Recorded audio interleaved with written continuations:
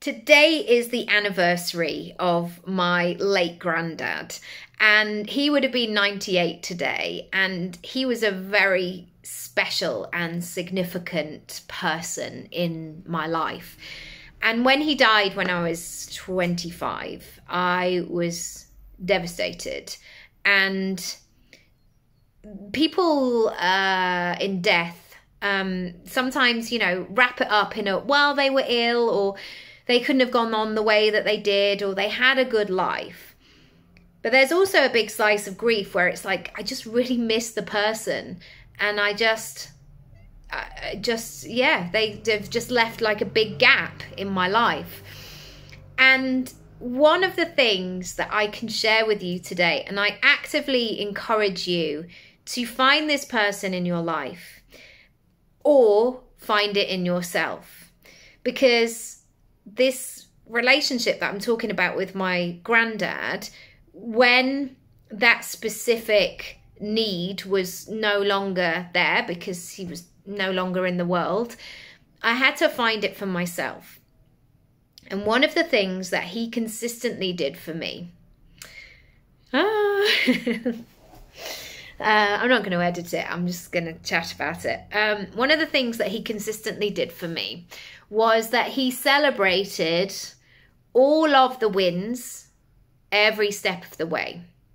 And he was so interested in the day-to-day of stuff and not just the big things. And this is a really, and I'm only realizing this, sort of 17 years later, of like what a sweet piece of joy this was. So often we feel like we can only celebrate when the big thing happens. Or like I've had moments as well in my own life that there were so many people when I was at school and things like that just didn't speak to me, like totally disregarded me, bullied me, were cruel, would say stuff. I mean, comprehensive schools in the 90s, I have no idea if they're any better now, but they were tough places to hang out. But yet, as soon as I got on the telly, and I did this when I was about 22, I got an advert. And this advert was one of those that was on for like 8 weeks, but it was on all the time, like every advert break, and you just see it. And I was really recognizable in this. And as soon as that happened, people were like, and I remember going home for Christmas and people were like, oh my God, I've seen you on the telly. Like suddenly I was worthy. Suddenly I had approval. Suddenly I was somebody worth talking to, or suddenly I was a bit more interesting. And you remember that. You remember that feeling. I mean, this was a bloody advert on the telly, It's not even like I'm a Grammy award-winning singer-songwriter. This was like a very small thing. But you notice that feeling where people only come in when you get the thing, when suddenly you're worthy in their eyes. And one of the things that I noticed from my granddad was that he was always there for the big celebrations. He'd be the first to like get on the phone and talk about it. And I remember doing an episode of Doctors, and he went into a lot of detail about the storyline, what he thought of the character. He was there for all of it. But he was also there for all of the moments up until the point, the ups and the downs and the twists and the turns and the tiny little shifts and the like, oh my goodness, I feel like I've taken one tiny step forward today. And that step might have been completely meaningless to anybody else. But he saw it and he was like, yeah, you couldn't do that yesterday. I was like, I know I couldn't do it yesterday. And now I can. And I feel like I'm on my way suddenly. And now he's not here. I have to do that for myself. And I do have other people in my life who can support me in that way. But I do that for myself. And I do that for my clients. And I want to say that if whatever your next milestone is, if it feels a long way away, if it feels like you're in the grind, you're in the hustle, you're like doing it, the thing, you're building the habit, you're picking yourself up again and again, I want you to see if you can find that joy.